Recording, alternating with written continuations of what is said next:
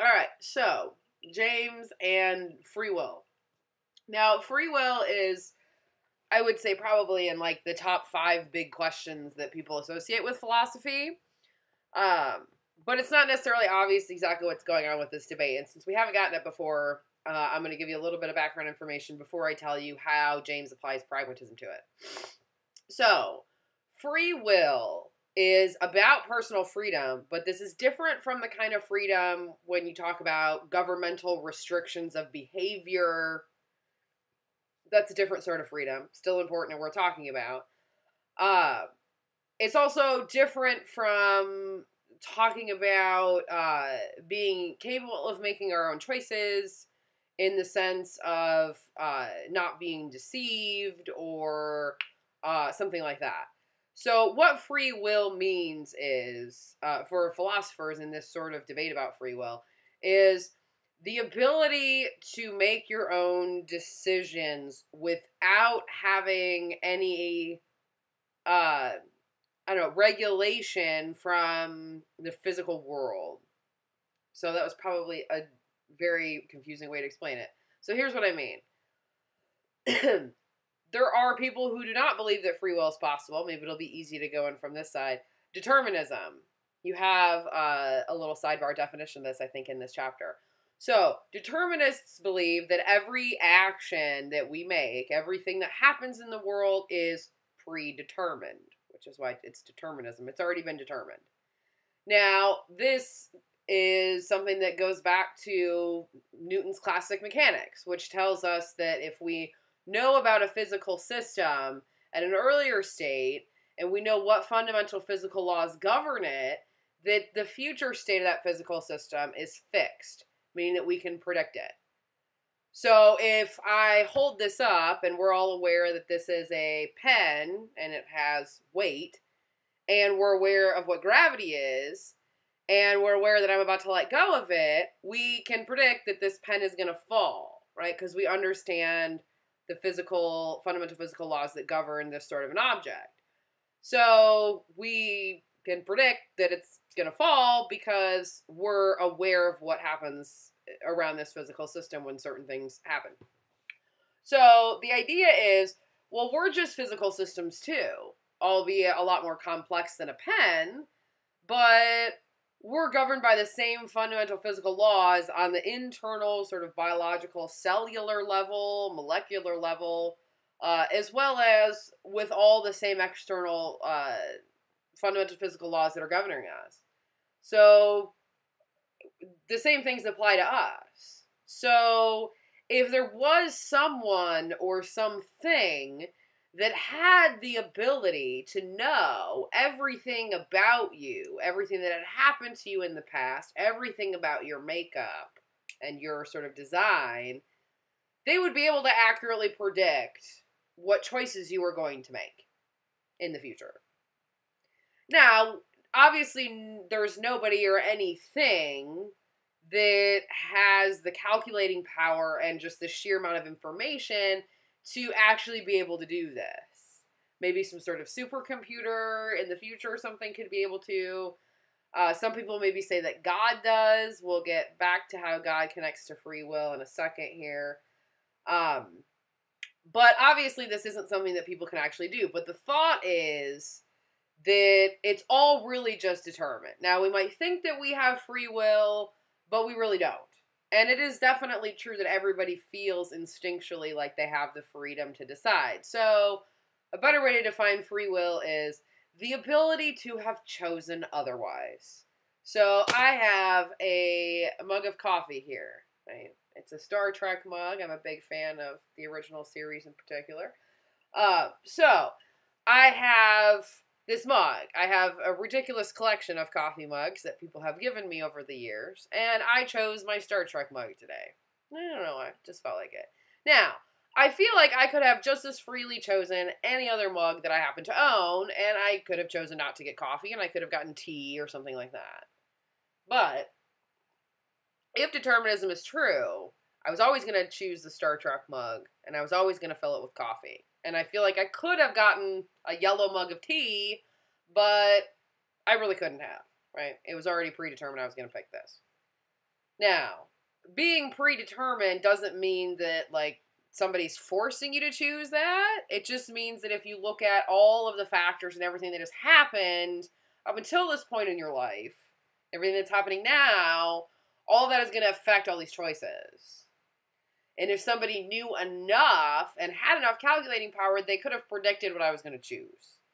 And if you're like me, you might say, oh, well, if somebody had predicted I would have picked this cup, I would have just picked a different cup and I would have not had coffee, I would have had tea. But the idea is that that would have already been factored into the prediction. Like, they would have already known that you were going to rebel and choose the opposite of what they thought you were going to choose. That would have already been factored in.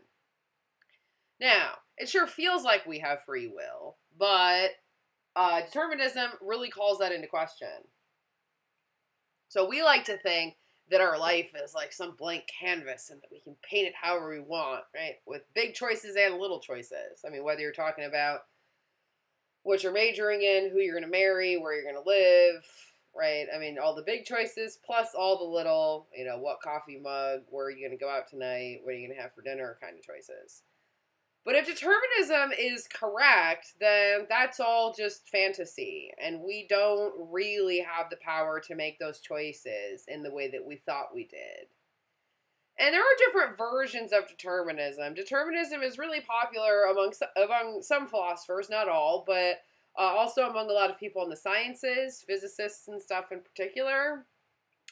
Because they view the world they're much more comfortable viewing the world in a much more mechanistic kind of manner, I think, than maybe the average citizen is.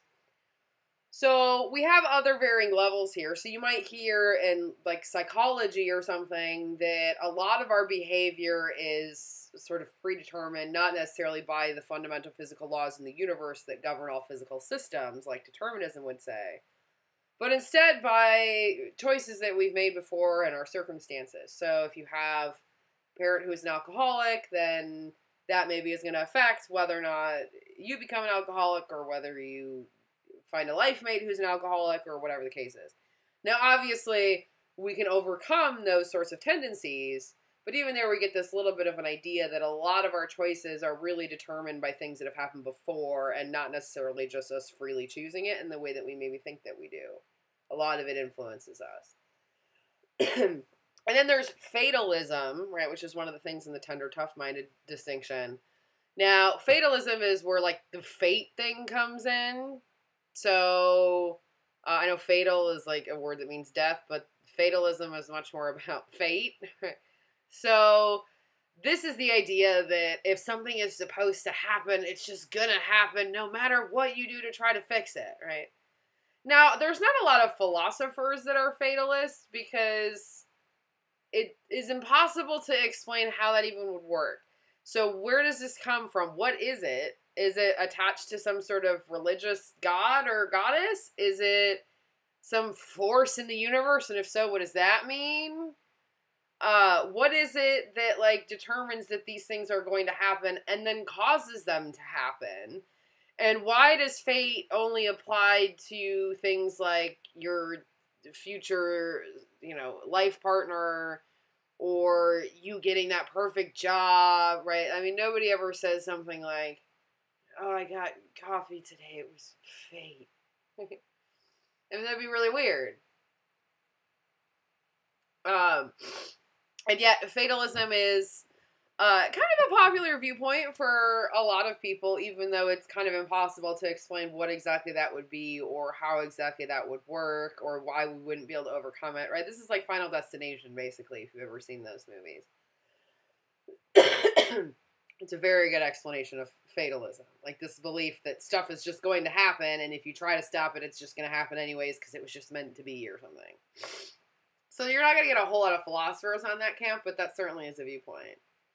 So then there are a lot of people that try to make these two things compatible, free will and determinism, and to say, okay, yes, I think that the evidence of us living in a determined world with set fundamental physical laws that govern these physical systems, and we're physical systems, and I think that that's pretty convincing, but I can't really give up that we have free will.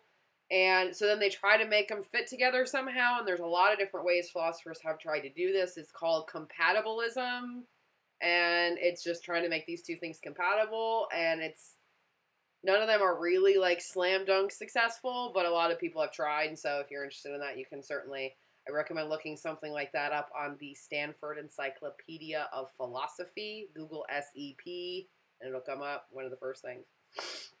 So then I'm going to introduce the whole God thing just briefly here. So theological fatalism. This is the idea that if God, and we're just speaking of the traditional conception of the Judeo-Christian Islamic God here. So, if God is all-knowing, right, which is a typical characteristic of this God, not everybody's going to share it, but if you look at the majority of people who believe in this same God and what their conception is, that's one of the factors. So, if God is all-knowing, then God knows everything that I'm going to choose before I choose it. So let's say that tomorrow morning at 9 a.m. my phone is going to ring. Now, God already knows right now whether I am going to answer the phone, whether I'm going to sleep through it, whether I'm going to send it to voicemail, or whatever else. Now, if God already infallibly, meaning like no chance for error, knows that tomorrow at 9 a.m. I am going to answer that phone when it rings, then tomorrow at 9 a.m. I am going to answer that phone when it rings. Now, remember, if we're defining free will as the ability to have chosen otherwise, well, if God already infallibly knows that I'm going to do that, I'm going to answer it, I can't choose otherwise. Now, this is not saying God is forcing you to make a decision or controlling your actions or anything. It's a different sort of problem than that. So don't get all up in arms if you're a believer in God and you think that that's what I'm saying. Instead, what it means is, if God knows everything that we're going to do, then how do we really have the freedom to choose something else? And this is something that has bothered theologians and religious scholars since the very beginning. So don't think that this is like some blasphemous thing that, figureheads in the religion haven't been concerned about, right? The St. Thomas Aquinas and St. Augustine were like obsessed with this problem, right? Way back in the day, and we're really trying to fix it. So you could say that just knowing what you're going to choose doesn't necessarily mean you couldn't. So let's say that I know that my best friend drinks Captain and Coke, right? So I can predict that when we go to the bar that that's what she's going to get, right? And simply because she does get it, it doesn't mean that she couldn't have decided to get beer or a glass of wine or maybe just Coke or something like that. So me knowing ahead of time what she's going to pick doesn't mean that she's not free to pick it. But here's the difference between me and God. There are a lot of them, but God's never going to be wrong. I could be, right? There's zero margin for error with God. Now, you could say that God doesn't experience time in the way that we do, and so God knowing something, isn't past, present, future prediction kind of a thing. But that doesn't really fix the problem, because then you're still faced with this idea of, okay, well, if God knows timelessly that I'm going to do this, then I have no other options, and I'm going to do that. Now, this has even more serious consequences if you start to follow the chain, because then you start wondering about things like, okay, God is, creating, if you believe in this conception of God, creating people that are definitely going to go to hell, right? And knowing ahead of time that they're going to choose, right, to not do what they need to do to get to heaven, right? So that's a whole can of worms, obviously. Now, there are good reasons for thinking that we need to have free will. Because you might just say, well, who cares? I mean, if it feels like I have free will, I have to live like I have free will, so why should I even care if that really is just fake? Well, we blame people and we punish people because they chose to do the wrong thing. But if the serial killer literally couldn't have put the gun down and walked away even if he wanted to, then we need to rethink the way that we punish people. Same thing with praising people. Right? You should be rewarded for sacrificing time to go to school, and if you didn't have any options, then who cares? I'm not going to be proud of you. So James is going to step in and say, well, what is practical here? Let's use pragmatism. Well, clearly it's a lot more useful for me to believe that I have free will than to believe that I don't. And we have the will to believe whatever we want.